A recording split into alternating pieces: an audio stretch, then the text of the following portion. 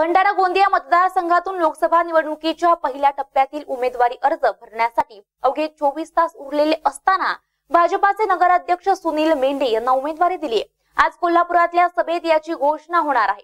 उमेदवारी अर्ज भरायला केवळ 24 तास शिल्लक असतानाही उमेदवारी घोषित न झाल्यामुळे आश्चर्य व्यक्त केलं जात असून कार्यकर्ते देखील संभ्रमात होते। भाजपाकडून विधान परिषद आमदार परिणय फुके, सुनील मेंढे, हेमंत पटले आणि डॉक्टर खुशाल बोपचे इच्छुक होते।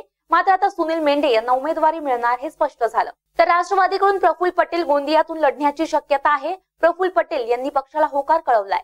विद्यमान खासदार मधुकर कुकडेंच्या जागी प्रफुल्ल पटेल लढणार असल्याचं कळतंय।